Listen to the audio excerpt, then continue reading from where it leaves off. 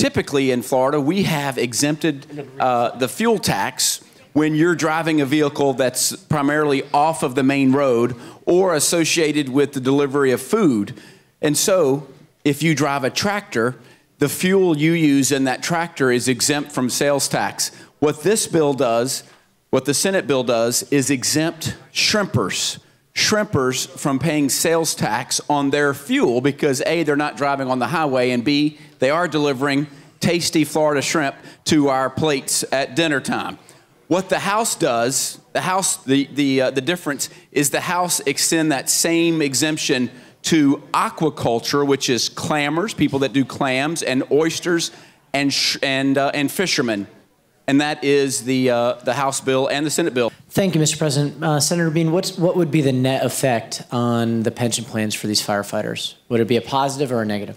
Senator Bean. Thank you very much, Mr. President. Thank you for a great question. It is a positive effect. And basically what this is the city of Jacksonville has taken over the police service for a little teeny tiny city in Duval County, Baldwin, and the premium tax that's already being collected will go help the pensions of the police officers covering that city. It's about a $30,000 impact immediately, and then henceforth, going forward, that premium tax will go to the pensions of those covering the law enforcement of that area. Thank you.